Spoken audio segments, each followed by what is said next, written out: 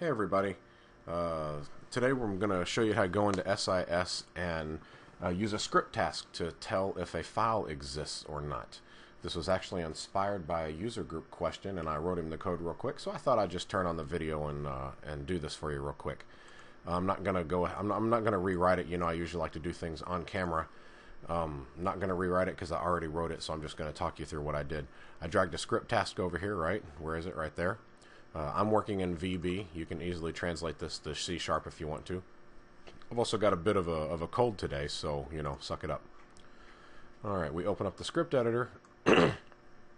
Now, what you need to have to make this happen, first off, is you need to have the import system IO. All of this other stuff was already put there when I created the script task. So since we're working with the file system, then you need to have the system IO imported. After that, what I did here was inside main, and this is the part that says, you know, your code here, right? I created a variable as a string, and I put the full file path to that variable, or the full file path and set it to that variable. And then I just dimmed a variable as a new IO file info and passed it that variable. So what I need to do here is as I say, dim f stands for file, right?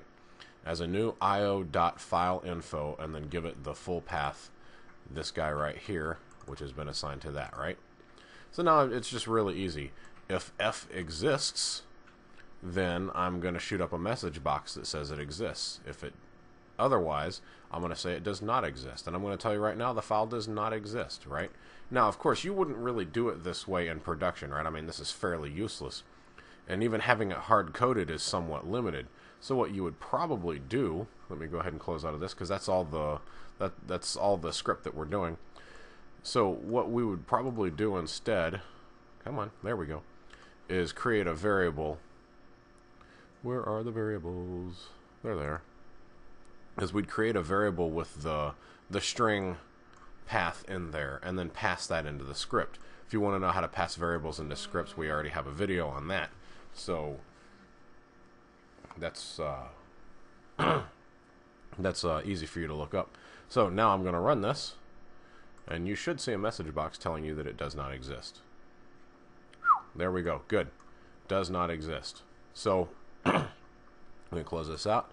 So real quick and simple, that's how you create a script task that checks whether or not a file exists, and that's very useful in a number of cases. There you go. That's all I got.